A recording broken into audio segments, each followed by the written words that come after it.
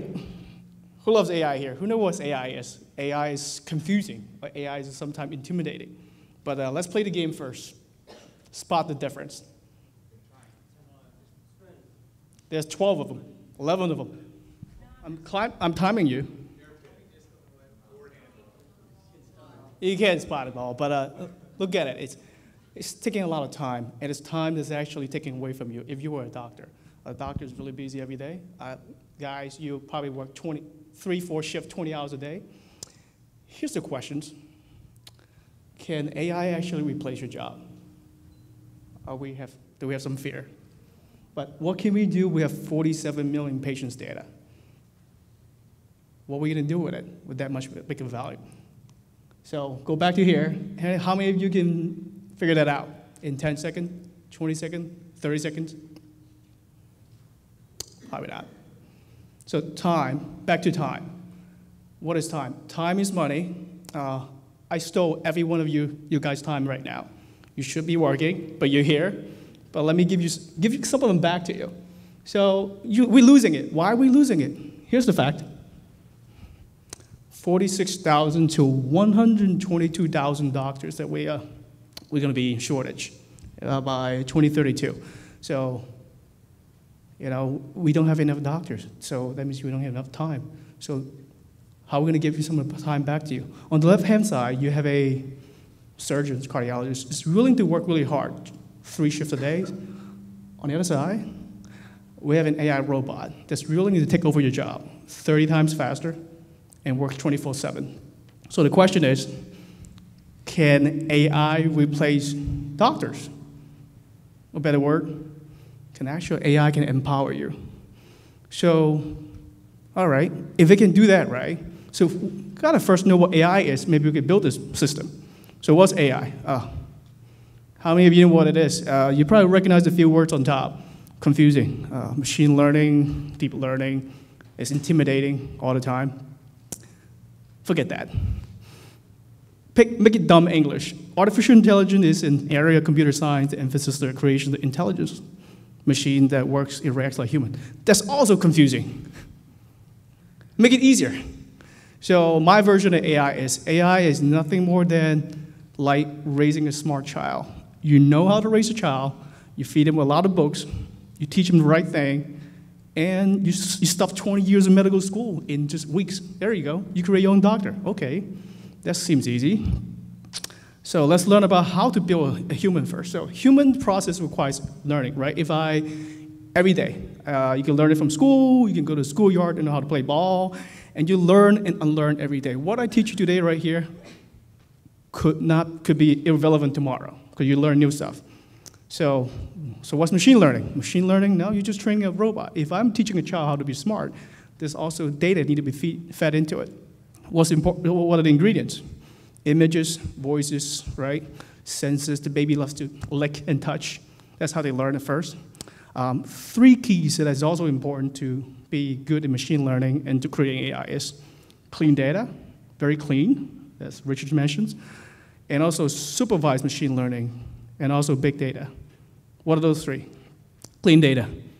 I got 3 years old. I cannot be stressed enough that I'm not going to let him watch SpongeBob all day. He's not going to be a smart kid. I need clean data. If it's medical data, we need good medical records or anything relevant. So supervised machine learning. So having data, machine learning means I'll just dump it to you, let my child read it.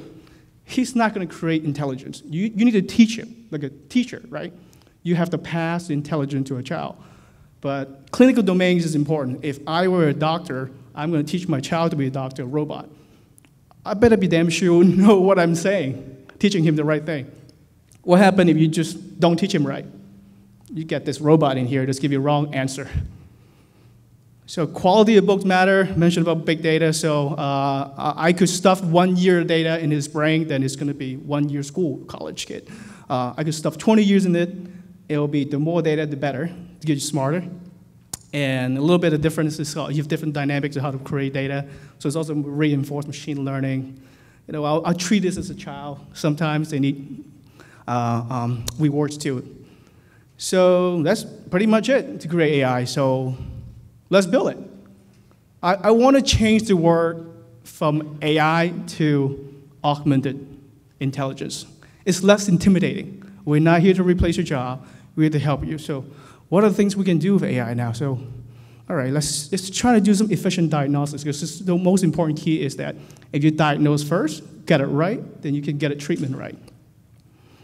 Here's some fun fact.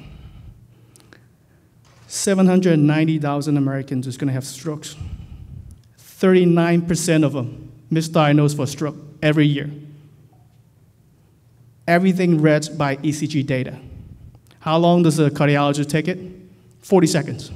That's one life is lost. That's how long a cardiologist takes to read the data. And you got 39% incorrect. What's ECG data? These are the stuff. I don't know what that is. I'm not a medical doctor, but to me, I have to figure out over 120 different types of symptoms from these lines. Anyone doctors in here know what that is? You got 40 seconds? Somebody's life in your hands. Well, let's try to replace that. So we go back to the mechanic, right? We have big data. Feed the big data in the brain. We have quality of data. Feed it in the brain. Annotate it. We need doctor to pass on intelligence, train the database. You know, we need a good platform. We're a partner with Intel, and lots of coffee. You got to train this long time. It just doesn't happen one day.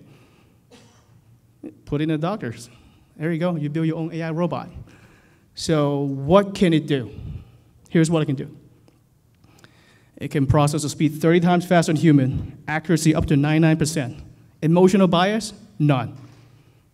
Sometimes when you have African Americans say, oh, you're prevailing heart disease. No. That's not going to happen. No bias. Numbers shift 24/7. It's not going to take over your job, but here's a special power because of deep learning. It can detect 100+ symptoms before you have a potential cardiac arrest, so you get a better treatment options. What else can you use this brain? You have two different options. You can have a cloud model. Now you build a brain cloud model. You can build the edge device off cloud, IoT. Where can you put it?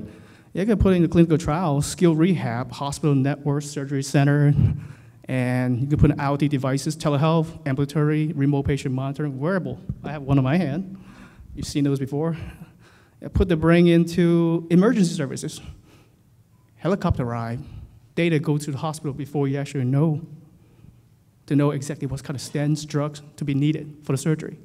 Where else can you put it? Everywhere. So at the end of the day, the story goes, AI is not going to take over your job. AI is going to help you have better decisions, so it's going to give you more jobs. At the end of the day, you need empathy to be a doctor, so you can spend more time, probably do more time doing this.